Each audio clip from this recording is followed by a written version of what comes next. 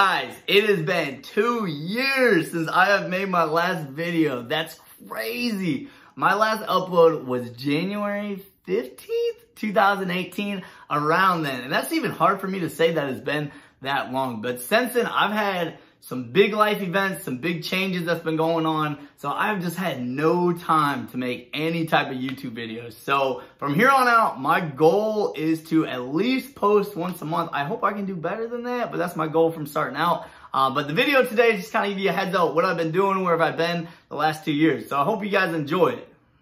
Okay, so number one, I got my master's. This has always been part of my 4 or 5 year plan that I was gonna do from the very beginning. I ended up doing mine online from a campus that's about 15, 20 minutes away from where I live. The only time I actually went to campus was for graduation, and it looked like that, all right? So I would highly recommend, if you're a young teacher, getting your master's early. It pays off in the long run. What I ended up doing, I started in the summer. I went through summer classes, I went to fall, and then did spring, and then summer. So I actually was able to knock out all 10 classes in that time period.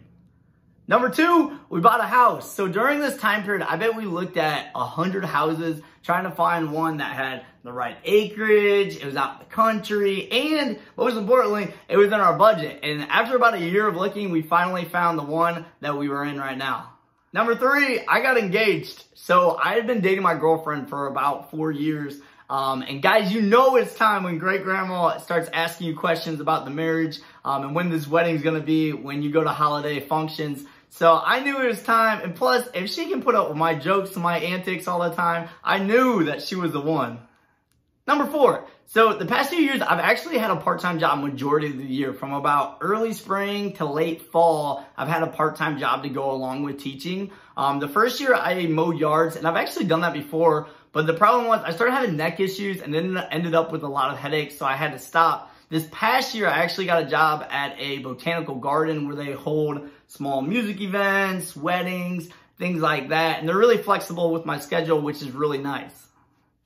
Number five, I know, I'm crazy, but I actually went back to get more schooling. As you know, a lot of schools, how they do their pay scale is bachelor's, and then 10, 20, 30, and then master's, 10, 20, 30. Sometimes, I haven't seen a whole bunch around here, but then they have PhD level, but I really wanted to get my master's plus 30, so I went back to school. I did 5 more advancement classes in the spring, and then I did 5 in the summer, and it was actually ended up finishing just before this school year.